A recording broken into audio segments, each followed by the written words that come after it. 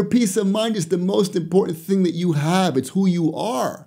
Don't give it over to somebody else, to something else. Be silent. Be quiet.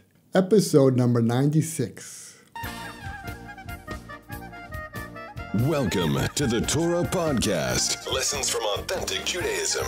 Get the tools and inspiration you need for personal growth. Hosted by Rabbi Mitterhoff. Shalom, this is Rabbi Eliyahu Mitterhoff with this week's Torah Podcast. The Torah portion of the week is Shemini, the key to your inner world, silence and modesty. We're going to have a powerful parable about the expert doctor, a great story about Rav Moshe Feinstein, and peace in your home, proper speech in the house. And now, the Torah portion of the week with novel ideas from the classic commentaries. So chapter 10 of Vayikra starts out with the death of the two sons of Aaron, Nadav Avihu. And the verse is said like this: the son of Aaron, Nadav and Avihu, each took their fire pans. They put fire in them and they placed incense upon them. And they brought before the Hashem an alien fire that he had not commanded them to bring. A fire came forth from Hashem and consumed them, and they died before Hashem. Moses said to Aaron, of this did Hashem speak, saying, I will be sanctified for those who are close to me, and I will be honored before the entire people. And Aaron felt silent. So we see here that Hashem killed the two sons of Aaron HaKohen, and Moshe explained to Aaron what happened there, that it was a sanctification of God's name, and Aaron was silent. So Rashi explains that according to Rav Yishmael, they were intoxicated with wine before they came into the Beis HaMikdash, and this was a sanctification of Hashem's name that Hashem wiped them out. And Moshe Rabbeinu said, this is what Hashem was speaking about. Where did Hashem say such a thing? He said, I shall meet there the children of Israel, and they should be sanctified to my honor. Do not read through my honor, but through the honored ones. So Moshe said to Aaron, my brother, I knew that the house would become sanctified through the intimate with the omnipresent. But I was in the impression it was either you or me. Now I see that they are greater than us. And Aaron fell silent. He received reward for his silence. What reward did he receive? That the speech was directed to him alone. That God said to them, section of the Torah that deals with the intoxication of wine. So Aaron was rewarded for his silence. So Rav Miller from Gateshead brings the Emek Dover, who wants to explain that these Pesukim are connected up with the Gemara in Bechoriel 63b that says like this: if a pupil receives the anger of his teacher in silence, then he will be rewarded by the power to distinguish between the impure and the pure, by becoming a teacher of Halacha of Yisrael. It says that if a person gets rebuked by his teacher and he keeps silent, he'll be rewarded to be a big lumden. He'll be a big thinker. So the question is, what's the connection between being rebuked by your teacher and just sitting there being silent and becoming a teacher of the Jewish people? So Rav Miller from Gateshead brings the Or Nefesh, who explains. He says, the pupil who has the ability to keep silent and to cultivate a deep inner intellectual activity, unrelieved by the frequent questioning and objections that are often a psychological escape from the necessary thought, this pupil who has the power of absorption and inner concentration, who can analyze and discriminate even between the mistakes of his teacher and his justified criticisms, he will be granted the opportunity to develop his faculty on his own, for intense reflection and discrimination, for close, uninterrupted study, to a point where he will grasp the fine distinctions of halacha, which will make him a Jewish teacher in Israel. In other words, the person who has the ability to be silent, even when he's being rebuked, he means he has a deep inner world. He's connected with his seichel, with his intellect. And he's able to look at things in a relaxed way, in an open way, that he can understand what the law is. He has a deep mind. Rav Miller says, it shows he has a deep reflective inner life, and he does not seek the extrovert self-expression and the shallow and the volatile. Receiving the words of others without external self-expression, this is the quality needed that ultimately fashions the halachic leaders of the Jewish people. In other words, the ability to be rebuked, to be put down, to be able to knock down and not respond means you're holding at a very deep, high level. And he brings the Maharal, who explains the Pirkei Avos, that says, be deliberate in judgment and raise many disciples. The Maharal explains, what does it mean to deliberate in judgment and raise many disciples? It means you can't just look at things from your own perspective. You have to be able to see out of yourself. You have to see more perspectives. You have to be open-minded. The man who can keep silent and can assimilate the opinions of others turns his energy inward on the problem itself. And in essence, all men are united. In all men, as the image of God glows from their innermost heart of being. It requires, however, the stilling of a disrupted outside noises. If you are to reach the pure harmonious truth, you have to get rid of the outside voices. You have to be able to hear your inner voice. And Rav Miller brings another proof of how important it is to develop your inner world. The verse says like this, and Esther found favor in the eyes of all who saw her.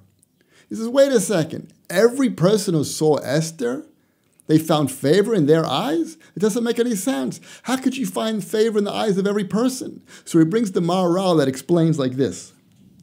He says, for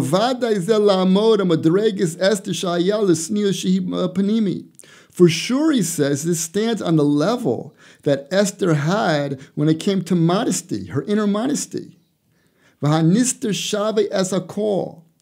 And he wants to say this hidden quality of sneas, of modesty. It translates as modesty. It's really much more than modesty. The quality of having a deep inner world, he says, Shavei es hakol. That's worth everything. So he wants to explain that's why she found chen, she found favor in every other human being, because she had such deep inner world. Her sneas, her modesty went so deep that everybody saw that. Everybody could relate to that. She found chen in the eyes of all the people. She found favor in everybody's eyes because they saw her depth. Her depth was so great that everybody could see it. And Rav Wolbe wants to explain that when Aaron was silent, it meant that he totally accepted Hashem's decree. That's in terms of a negative thing happening. But he wants to explain that even in terms of the positive, if a person is not silent, he won't appreciate anything. Look what he says. In contrast, a person who has difficulty remaining silent will never fully appreciate anything that he experiences. When he is awed or shaken by something he has heard or seen, he feels compelled to categorize the occurrence with a verbal description. He says, amazing, very nice. But if he would remain silent and allow what he has seen or heard to be internalized, it would have a much deeper and greater impression on him. This is unbelievable. We have to develop our inner world, and our silence is the key. How do we get into the inner world? Through silence. And he explains that silence also goes hand in hand with solitude. A person who enjoys a quiet moment gets to know himself and his internal world and will make an effort to find some time for solitude. A person who does not know how to remain silent, he constantly flees from solitude. He has no interest in getting to know himself. It's the problem with our door. All day on the phone, all day checking the internet, checking the emails, checking, there never any time to self-reflect, time to build an inner world. And the world's pushing on us. Everything's external. Go to the mall, go buy something, go do something, move around. No, a person who has the ability to connect with his inner world, he doesn't need all these things. He's satisfied internally. And this is how we build our spirituality, because spirituality is built on our inner world, on our ability to reflect, to think, to understand really what life is about. If we're constantly distracted, how are we supposed to know God? And not only that, but how are we supposed to get across to our children that there's a God in the world? The Chasam Sofer says like this: if Aaron continued to weep, the intended Kiddush Hashem, that his children died, would never get to Klal Yisrael. They would have got the wrong message. Because if Aaron continued to weep, what would have happened? They would have thought, oh, you see, he got punished for his sins. So that has nothing to do with us. The answer was no. It wasn't because of Aaron's sins that his children passed away. It was the Kiddush Hashem. It was to show, don't mess with God. Whatever the halacha is, you have to keep the halacha. You're in the Beis HaMikdash. You're close to God. And if you're close to God, you have to be on your best behavior. If you're not on your best behavior, God forbid, that's what could happen. And that was the message. So if Aaron would have continued to cry, that message would have not gone across. The silence, which means the acceptance of God's will that brings God into the world. But accepting God's will is not an easy story. How can a person go through suffering? How can a person have hardships and be silent and to accept it with happiness? It's not a simple story. It says, Chazal says, that if a person is silent when somebody tells them off, it's like the sun going forth in its strength. That's what the verse says. How can we be like the sun? How can we be strong like that? How can we accept all the decrees that God gives us and just to be silent? And people telling us off and people acting weird and kids doing who knows what and your spouse is doing who knows what and you remain silent? Where do you get the inner strength? So the Malbim explains there are three things that can help us to accept God's judgment. He explains by Avram Avinu. First thing is by the lowliness of man. Avram Avinu said on but dust and ashes. Where did he say that? When he was trying to save Sodom. He had to accept what God's judgment was to wipe out Sodom. And Avram said on but dust and ashes. So by seeing his own lowliness, he understands that Hashem is bigger than him. He doesn't decide, Hashem decides. Number two, we see by Yaakov Avinu, by seeing all the good that Hashem's giving to us. So of course we're going to accept his judgment. Hashem knows best. Like the verse says by Yaakov, when Esav was running after him, I have become small from all your kindness. So by looking at the good, he was able to accept the judgment what was happening with Esav. And the third way was by David HaMelech. By looking at your sins, the verses say, my bruises have rotted and melted because of my foolishness. David HaMelech had to accept his suffering because of his sins. But if you look at your sins, of course, well, what do you mean, why is this happening? Why is this happening? Of course it's happening. Look what you're doing with your life. What are you doing with yourself? Of course it's happening. These are the things that can help us to accept in silence what God gives to us. It's not a simple story. Rev Schwab brings a story of a Rav who had his wife die, and not long after that, his son died in a car accident. And then he was very depressed. So what happened? After the son died in the car accident during the Shiva, the brother, his other boy, had a dream. And his mother came to him in his dream. And the mother said, let your father know he's mourning too much. Why? Because you should know, when I was pregnant with the brother who died, Eliyahu Navi came to me in a dream. And he says, you're going to live for 100 years. But the child you're about to have is going to be a stillborn. So I prayed to Hashem, please take some of the years of my life and give it to my son.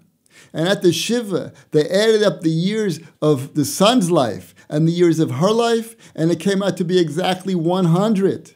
We don't know the cheshbonos of God. We don't know the accounting of how God is running the world. But we know that everything is good. But essentially, the most important midah, the most important character that we need, which includes everything like the Maharal says, is the midah of tznius, of modesty, and having a deep inner world. By building our inner world, it gives us the ability to handle life. It gives us the ability to be happy. Why should you give over your menuchas nefesh, your peace of mind, to somebody else, to something else? Your peace of mind is the most important thing that you have. It's who you are.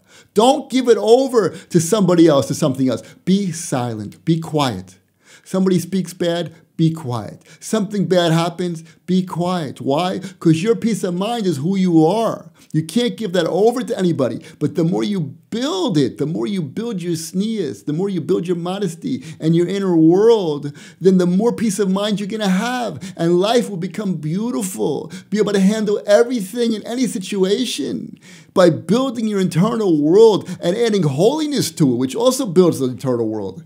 The holiness gives you the ability to handle all of life's problems.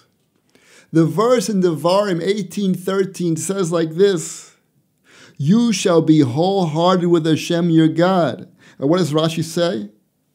Be wholehearted with him. Walk with him in your wholeheartedness.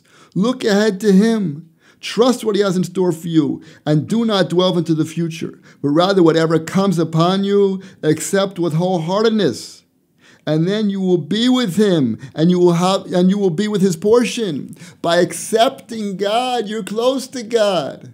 And not only are you close to God, but that's the source of all blessings. You got to hear this. Rav Aaron Cutler says like this is unbelievable. Bitachon, trust, is the source and foundation of the divine influence in the world. Your trust brings blessing into the world and blesses you, like it says in Yirmiyahu. Blessed is the man who trusts in God. And in contrast, it says in Yirmiyahu, cursed is the man who trusts in man. We see that the divine blessing as well, the absence of the divine influence, are conditional upon trust, betachon. That is because the purpose of creation is the awareness that everything to happen to him to every single moment, and all the successes are determined by God. That's the whole purpose of why we're created. We're created to accept God's will. And the more we accept God's will, the more blessings we will have. And if we don't accept God's will, we complain and we kvetch, so it brings klalot, it brings curses into the world. He says that even if a person is wicked, if he trusts in God, he'll be surrounded by kindness. That's unbelievable. If you trust in God, that's going to bring the blessing. That's where the blessings come from, because our whole point is to make Kiddush Hashem. Our whole point, our existence, is to say, yes, there is a God in the world. And how can we do that more than being silent at the time of our suffering, at the time where things are going wrong, to accept it completely? And Rabbeinu Bachya says like this, included in the concept of martyrdom is the acceptance that everything God does is good. And therefore your suffering should be accepted with love. He considered it martyrdom.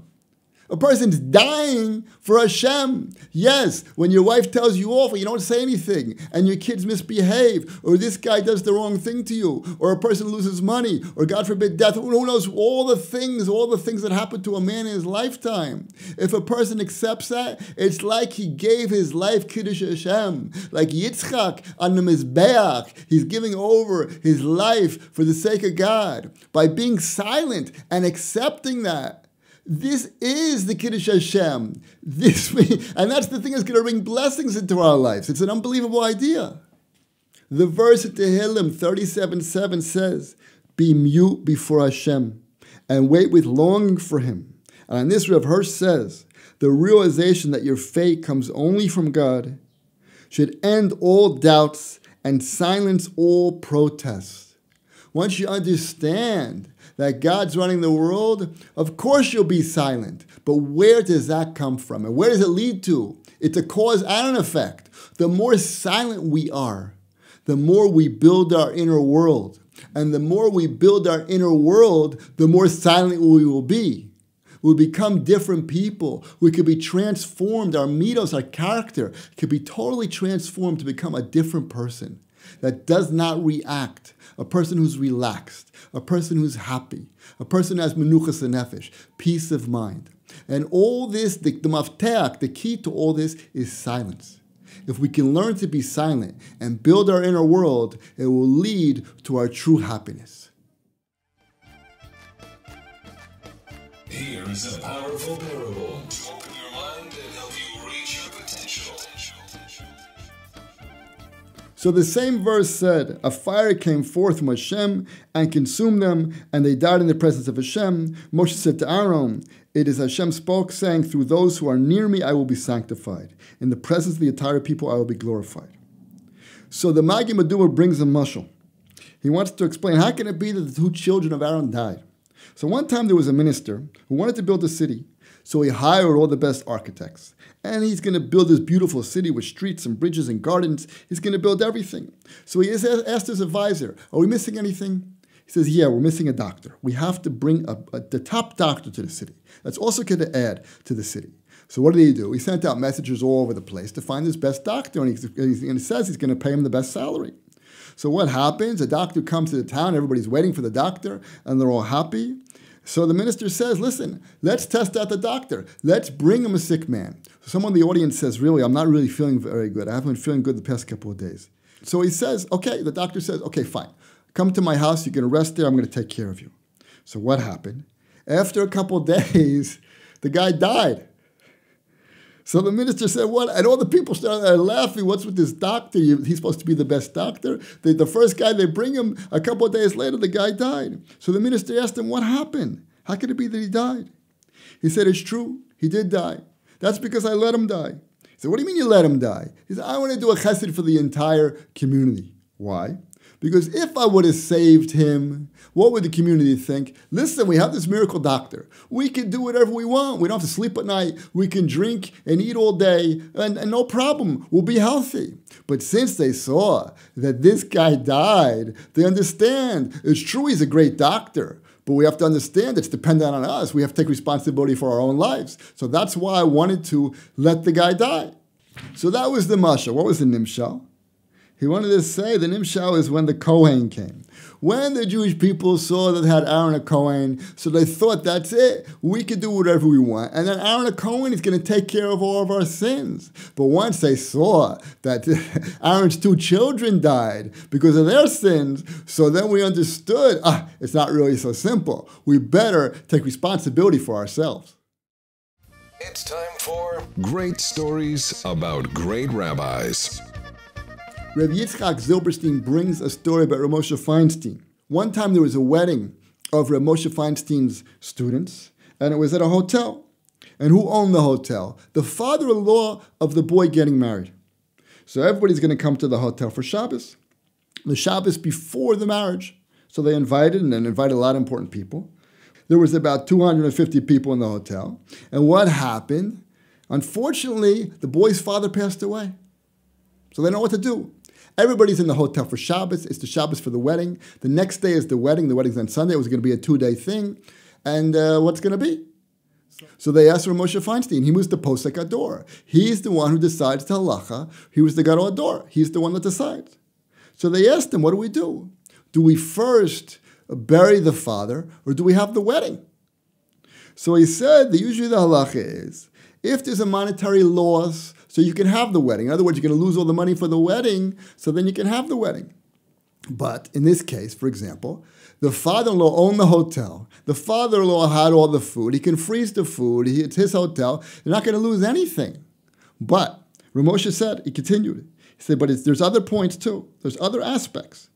It doesn't only include the financial loss of the actual money for the wedding, but it includes other financial losses also. For example, if all the guests would leave and not have the wedding a week, 2 weeks later, so not all the guests would come. So they're going to lose a lot of gifts. The couple's going to lose all the gifts that they would have got from these extra guests. The couple's going to lose. So therefore, he paskined that the wedding should be the next day. And after that, they're going to bury the father. But what did he say? He told everyone in the hotel, 250 people, you cannot tell anybody that the father passed away. They're not allowed to tell, because then no one's going to come to the wedding. Who's going to come to a wedding when they know the dead father's body is inside the hotel? They're not going to want to come to the wedding. So 250 people were silent. They kept their silence, and they didn't reveal to any of the other guests that the father died. We see from this the silence that the Jewish people had and the broadness of mind that Rav Moshe Feinstein had to give the right halakhic decision. Learn to give, love, and communicate. This is Peace in Your Home. Rav Aaron Stern speaks about proper speech in the house. He says speech is the thing that separates man above animal. We know that. Baal chai medaber. A man is defined as an animal that speaks. And not only that, but speech also reflects a state of mind. In other words, a person speaks loud, they see that he's angry. If he speaks softly, they see that he's calm. And not only that, if a person, even if he doesn't understand what the person's saying, they can understand from his tone of voice what he's saying. It says that Yehuda spoke to Yosef in Hebrew, even though he didn't know that Yosef understood Hebrew, just to get the message across based on his emotional state. Speech has the ability to do that. There's a famous story of the Chavetz Chaim who went to court one time by a non-Jewish Pole, and he started to speak in Yiddish. And the judge judged him favorably because he was able to understand from his emotional state what was going on. The judge said there's no need to translate. His words can be understood in every language. But there's also a downside to that because speech can be misinterpreted. For example, when Yehuda told Yosef he was like Paro. So you have two explanations. What do you mean you're like Paro? Either you're important like Paro, or you're going to be punished like Paro. So speech is very loose. We don't know what the other person's saying. And it happens all the time in a marriage. For example, he says, a husband says to his wife, don't forget to take some money before you leave the house. So what is he trying to express? That he cares about her. And the wife interprets it, what do you think? I'm a little kid. I don't know what I'm doing. No, the husband was trying to express that he cares about the wife. And the wife interpreted it in the wrong way. And the Chidush Yarim explains why did the Jews not only hear the words at Har Sinai, but they also saw them? Because he wants to say this is unreal. He says, because when it says, do not steal, you can either write lo signav, it says do not steal. In Hebrew, lo can be with an aleph or it can be with a vav. And if it's with an aleph, it means do not. But if it's with a vav, it means he shall steal. They would interpret it that it's okay to steal. Maybe that was one of the commandments, because everybody sees things the way that they want to see things. He goes on to explain that your words can be the most damaging thing in your marriage, like arrows. Words could be like an arrow. It penetrates the heart. And not only that, once you let go of the arrow, there's no way to get it back. You can't retract it. So you have to be very careful before you speak. You can't just say, oh, I was joking. That doesn't work. You're going to pay a big price for such a thing. He said you should look at it like a telegram. Every word you have to pay for a telegram. Every word you have to pay. So too when you speak, you have to be careful with your words. He says if a man says the wrong thing, he's worse than an animal. Why? Because at least an animal can't speak. He can't speak and he said the wrong thing.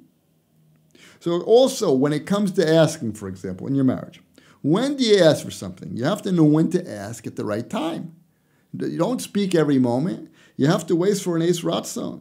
And we learn this in the Torah from a couple of different places. It said that Moshe Rabbeinu asked Hashem, please show me your glory, after his previous request had been granted already. And Hannah also asked for children at an Eis Ratzon. She was childless for 9 years, but at that point when she asked, she understood that if I ask now, maybe I'll be able to have a child, and she had Shmuel Navi. So speech is a very, very important thing in our marriage. And if in general we can learn to express our feelings, but at the same time not talk too much, we'll wind up with a much happier marriage. Okay, that's it for this week's Torah podcast. I hope you enjoyed it. Please share it with your friends, and please leave comments. Thank you for listening. To get more enthusiasm for your Judaism, become a free member at globalyeshiva.com.